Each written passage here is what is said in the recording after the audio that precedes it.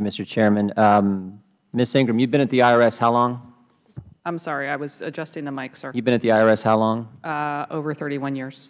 And you take the, I want to go back to where the Chairman was, you take the 6103 confidentiality statute pretty seriously at the IRS? Very seriously. In fact, let's put up the definition here. Just the statute itself says, no officer or employee of the United States shall disclose any return or return information obtained by him in any manner in connection with his or her service as such an officer or an employee or otherwise or under the provisions of this section. This is the statute itself. It's pretty straightforward. You can't share personal taxpayer information, correct? True. Okay. And then you gave the, I cited it in my opening statement, you gave a presentation to the IRS Oversight Board where you highlighted this as you were talking about the Affordable Care Act. If we can put that slide up. This is from the presentation you gave according to the minutes of that meeting in front of the IRS Oversight Board. And I want to show Federal tax law imposes privacy protections that bar IRS from disclosing Federal tax information. Down the final sentence, this encompasses both the release of the data and the safeguarding of the data in the hand of the recipient. So if you're conveying, you can't pass this back and forth. You got to protect this. This was the presentation you gave in front of the IRS Oversight Board. Now let's go back to the email the Chairman, had in front of you, if we could, where well, it's addressed to Ms. Jean Lambro. Who's Jean Lambro? My understanding is that she's on the Domestic Policy Council. Your understanding? You don't know this lady very well? No, I don't know her very well. No. Well, according to the White House Visitors Log, we do this all the time. We grab the White House Visitors Log. In a 17-month time frame, you visited with her 75 times. That's more than once a week. It says Sarah H. Ingram, 826, Jean Lambro, Deputy Assistant to the President for Health Care. 75 different times it's in the log that that's who you visited with, and you'd say you don't really know her? Those are the times that I was cleared to attend, not necessarily the times that I actually attended. Do you know how many times you did attend of those 75 you were cleared? Many fewer. Many fewer. Okay. So something below 75, but potentially you could have been there 75 times. Okay. And your testimony to Mr. Issa was that you did not disclose any 6103 information, correct? I have not. Okay. So who then at the IRS decided that you did and blacked out all they blacked out on that email? We got this from the IRS. We didn't black it out. We actually want to know what's underneath. There is a difference between whether somebody gives me information about a taxpayer to which I can respond versus releasing an email to other members such as the members of Congress. But I defer to the people at the IRS. So are you saying you're allowed to give 6103 information to the White House? It is not 6103 information. Well, can you look at that? Just look at that email real closely and see where all the black print is. See where all the where it's all blacked out. There's a number written on each of those blacked out areas. And what is the number written there? Can you just say for the record what the number is? For the release of the document. No. What's the number? 6103. 6103. So someone at the IRS decided this was confidential taxpayer information.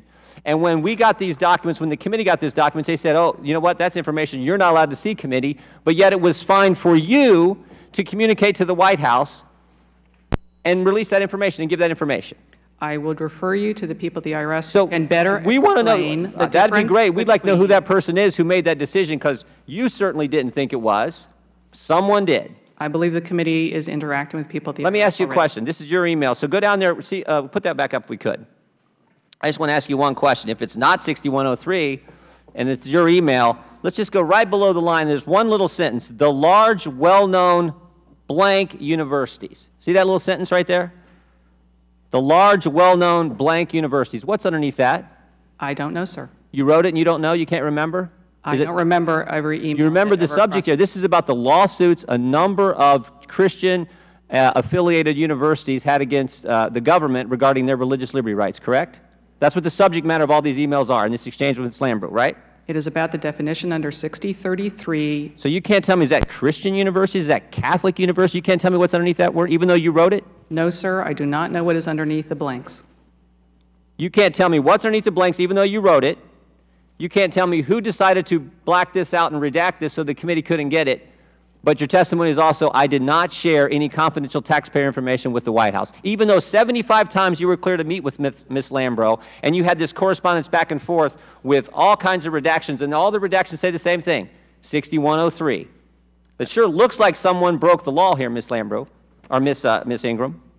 I would refer the Congressman to the team with which this committee Will is you already working on the Will you provide, Mr. Chairman, if I could please, will you provide us the person or persons who decided that this committee couldn't see this information and wrote 6103 on this email?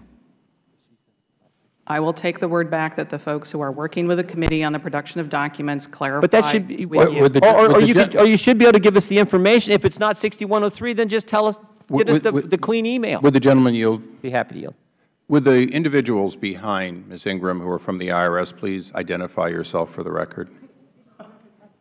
And I just want to know if there's somebody there that could communicate back to the IRS that we'd like these documents in unredacted format so that we could go forward and have a conversation. Is there anyone in that group who can correspond with the IRS? I maybe apologize. Maybe Danny Werfel should have been here. Yeah, he should have been here. That's my point. So is there any one of you that has the ability to correspond to Leg Counsel or to Legislative Affairs or to the IRS to let them know that we would like the unredacted documents so we could go forward and ask Ms. Ingram what her involvement was and what organizations were being targeted or answered in this case? Will one of you raise your hand if you can? Mr. Chairman. Chairman, we'd be glad to take your question. No, we don't want your I will come back for the record. You'll be back here if that's the case. Okay, I would instruct the clerk, I'll recognize the gentleman in a second. I'll instruct the clerk to get a call in to the IRS. I would like those documents delivered before this hearing is over so that we at least can task the witness details about her own emails she doesn't seem to be able to recognize. Mr. Chairman. Go ahead. Gentleman, please. Hopefully they're not on furlough. Two quick things, Mr. Chairman. First of all, They are. Well, in this case, they're essential. Mr. Chairman, first of all, remember what took place here. The White House and the IRS are communicating back and forth, potentially giving away confidential taxpayer information to get lawsuits dismissed from Christian universities suing the government over their religious liberty rights, number one. Number two, remember this.